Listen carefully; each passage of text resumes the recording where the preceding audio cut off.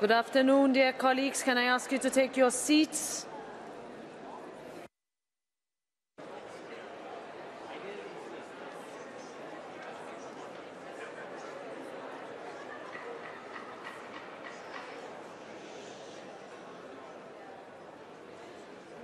Dear colleagues, this is an important moment. Can I please ask you to take your seats?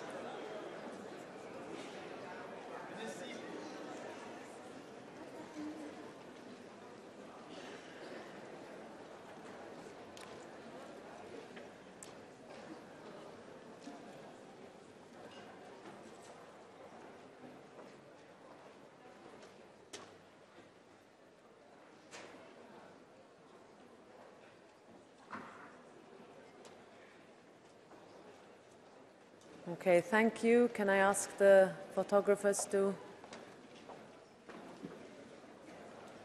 go a little bit to the side, please?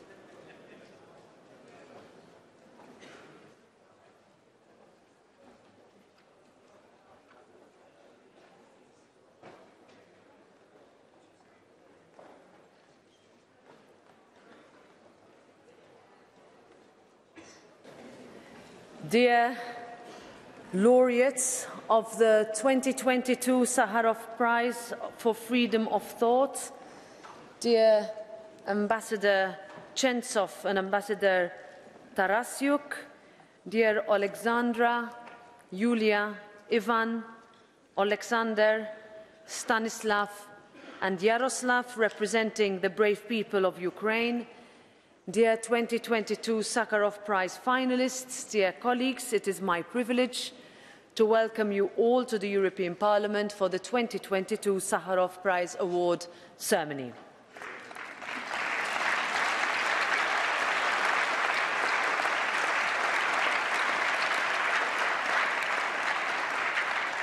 Since 1988, the Sakharov Prize for Freedom of Thought has paid tribute to people and organizations that fight in the name of freedom around the world, a fight that is synonymous with the legacy of scientist and Russian dissident Andrei Sakharov, of whom this prize bears name to. Andrei Sakharov firmly believed in a world of open, free and democratic societies, the same belief that underpins our way of European life. It was Andrei Sakharov himself that once said, "A country which does not respect the rights of its own citizens will not respect the rights of its neighbours." This is a message that remains as relevant as ever. That is why in 2020, this European Parliament awarded the Sakharov Prize to the Belarusian democratic opposition represented by the leader of the Belarusian democratic movement, Svetlana Tikhanovskaya, and political activist Veronika Tsapkala. To this day, Belarus holds the appalling record of having the highest number of Sakharov Prize laureates in prison. This is also why, in 2021, the European Parliament awarded the Sakharov Prize to Russian opposition leader Alexei Navalny for his fight against the Kremlin's abuse. And here again, I take the opportunity to call for his immediate and unconditional release.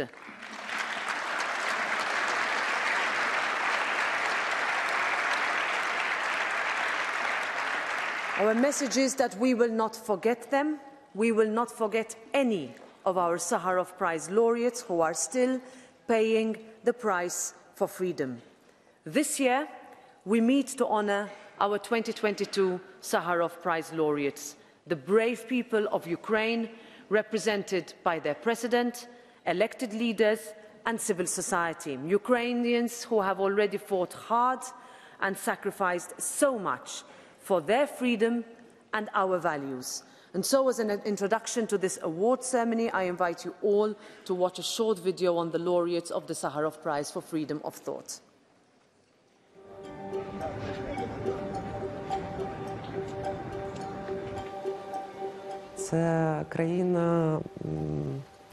It is a country of real people, strong and courageous. People who felt their strength and showed the world an example of resilience and perseverance.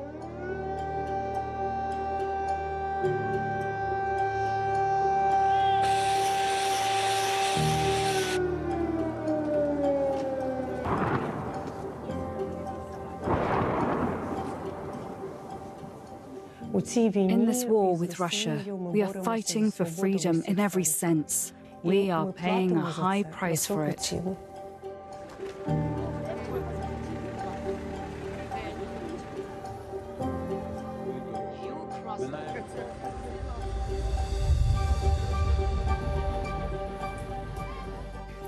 No one will break us. We are strong, we are Ukrainians. You know, we have a desire for our children to live.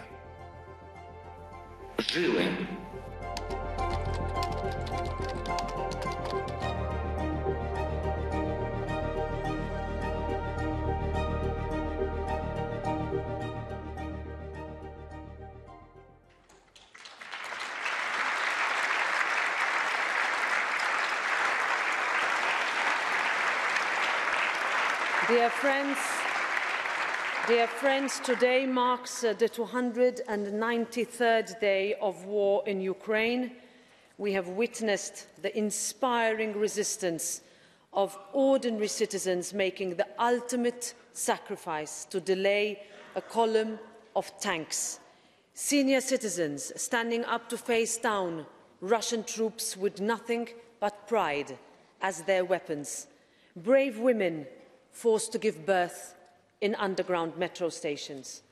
To these people, the message from Europe has been clear. We stand with Ukraine. We will not look away. The Ukrainian people are not just fighting a war of independence, but fighting a war of values. The values which underpin our life in the European Union and that we have long had the luxury of taking for granted each and every day. We often speak about democracy, freedom, liberty, as if they were some abstract concepts that do not really translate into much in practice. But the ability to vote for who we believe in, to read independent journalism, to assemble and to say what we want to say, to disagree and dissent, to pursue whatever gives us most happiness in life, to live and love as we choose without consequences, these are what democracy, freedom and liberty mean. And the Ukrainian people deserve to have that too.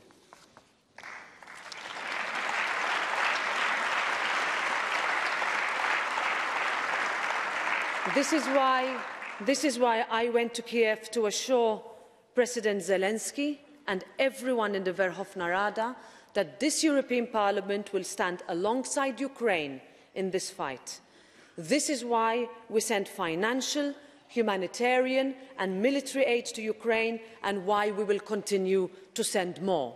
This is why we adopted 8 and soon 9 hard-hitting packages of sanctions against Putin and his enablers and continue to amplify your calls to have Russia pay for its war crimes.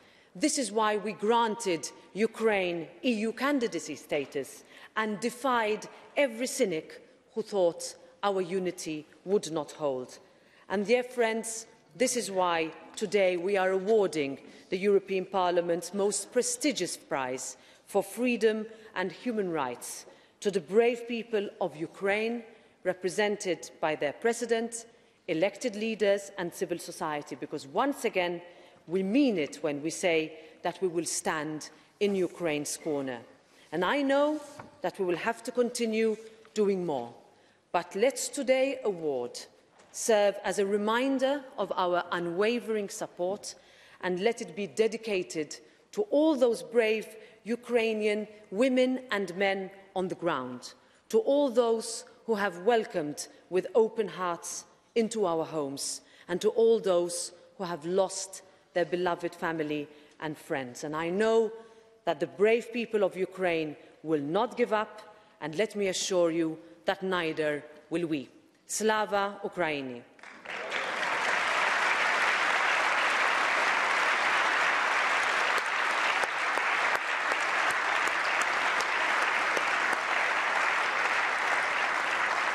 It is now my immense honor to give the floor to the President of Ukraine, Volodymyr Zelenskyy. President Zelenskyy, you have the floor.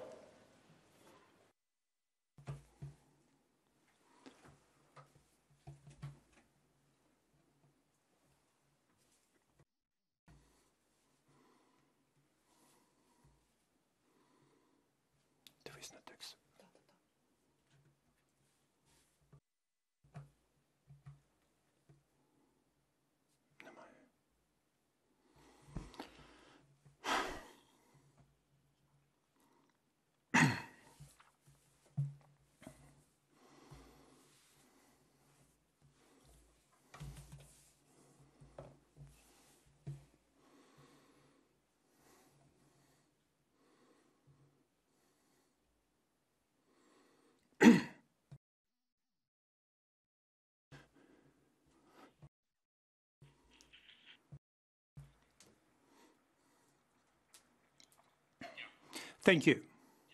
Thank you, Roberta. Thank you. Esteemed Madam President, dear Roberta, dear friends, I greet you on behalf of all our people. It's a great honour. I greet you on behalf of those who are fighting, who work for the sake of Ukraine and for the sake of freedom, for the sake of what it is impossible to imagine all of us, for all of us, life in Europe. It is impossible to imagine it without Ukraine and without freedom, and not only because it would be simply untrue, but also because any attempt to deprive Europe of Ukraine and freedom is always a crime. And we such a crime now. Russia's terrorist war against Ukraine and Europe. It was also in the past when tyrannies tried to conquer Ukrainians and deprive all Europeans of their freedom. But when we win now, Ukrainians and all Europeans, we will win in such a way that there will never be attempts to deprive Europe of Ukraine and freedom. We will win so that there will be no attempts to apply again the genocidal policy against our people, both in Ukraine and throughout Europe. We must give, and we will give, a new effective security architecture for global freedom and international law and order. I believe this is part of our moral duty. Look at how the Russian army is advancing. The occupiers are burning everything in front of them with artillery and missiles, bombs and drones, mines and ammunition, unexploded ammunition that remain in our land. The occupants are destroying cities and villages, all vital infrastructure. It happened in Mariupol. You all saw it. It was the same in Volnovakha, another city completely destroyed after the Russian offensive.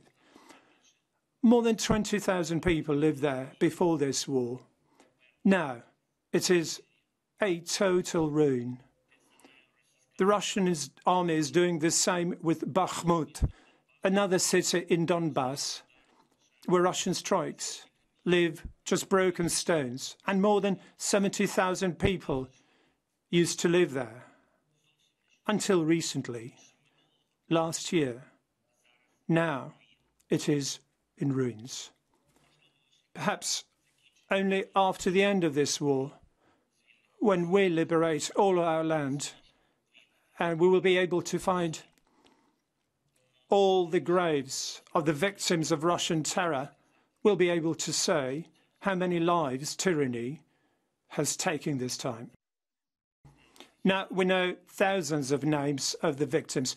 Unfortunately, there may be many more. I ask you all to observe a minute of silence in memory of all Ukrainian men and women, all adults and children, all military and civilians whose lives were taken by this Russian war, by this deplorable war.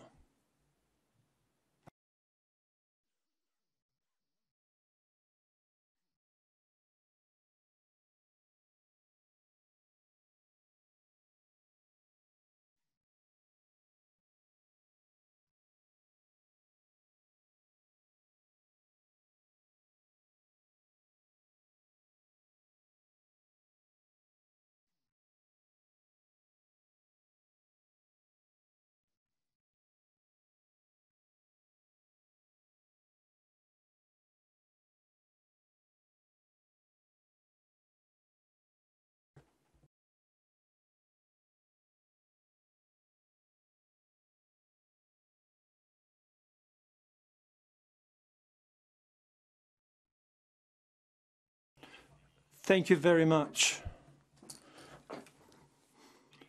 Dear friends, we must act now, not waiting for the war to end, to bring to justice all those who unleashed it and to prevent any repetition of aggression. This will be the most effective protection of freedom, human rights, the rule of law and other common values, which are embodied in particular by this award of the European Parliament, the Sakharov Prize. I'm grateful to everyone who investigates and helps to investigate the crimes of the occupiers of Ukraine, who is looking for information about Russian murderers and terrorists. I'm grateful to the International Criminal Court, which closely cooperates with Ukrainian prosecutors and has a clear intention to bring justice to the crimes committed by the occupiers on the territory of our state. And I'm grateful to all leaders and states, all politicians and international organizations that work together with us and make every effort to establish the tribunal for the crime of Russian aggression against Ukraine. I call on all of you, your parties and states, to effectively support this work. The tribunal must start working. The European Parliament has already supported this idea. It is necessary to make it a reality as soon as possible, in particular through the adoption of a separate European Parliament resolution in support for the establishment of the tribunal, through your support and support of the relevant UN General Assembly resolution by your countries. The cities and villages destroyed by Russia, destroyed lives, broken and shot lives should be reflected in the sentences, not only for those who directly committed all this, but also for those who organized and started this aggression. And when the principle of inevitability of punishment will work for the crime of aggression against Ukraine, we will be able to make the appropriate institutional basis of justice permanent. When any potential aggressor knows that punishment for a criminal war is inevitable, it will be the most effective tool for war prevention. And one more thing, historical responsibility. Evil always has a motive to return when the history of evil is not fully written. Dear members of Parliament, I know that tomorrow you will be considering the issue of recognizing the Holodomor crime against the Ukrainian people as genocide. And I urge you to support such recognition with the maximum majority of votes to establish justice. Europe must give the strongest possible signal that there will be no gap in the history of tragedies on our continent, in the history of crimes against humanity and humanity committed in our land. I believe that it will be so. Thank you for your support. Thank you for supporting and celebrating our struggle. Thank you personally for marking our struggle. Thank you personally, Roberta, for supporting us. You came to Kiev in a difficult and dangerous time, for supporting our reforms. Thank you for supporting our movement to European structures and really helping. Thank you. Glory to all our soldiers. Glory to each and everyone who defends freedom in our people. Glory to Ukraine.